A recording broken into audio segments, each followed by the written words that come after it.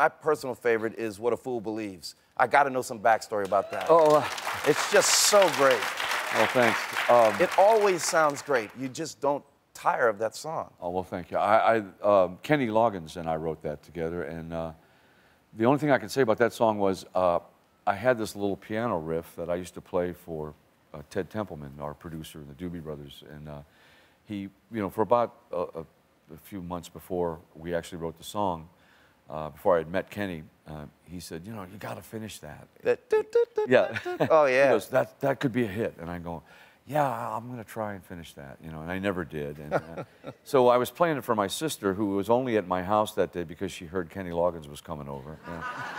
So she's cleaning the house, cleaning out my ashtrays that hadn't been cleaned out for months. And so I said, well, I'm thinking about playing this for Kenny. What do you think? And she goes, yeah, that sounds good, And right then there was a knock at the door. And when I opened the door, and I'm thinking, well, what do you say to Kenny Loggins when you first meet him? And he goes, I just got one question. He goes, what was that thing you were just playing? He goes, is that something new? And I said, yeah, in fact, I was thinking of playing it for you. He goes, that's what I want to work on.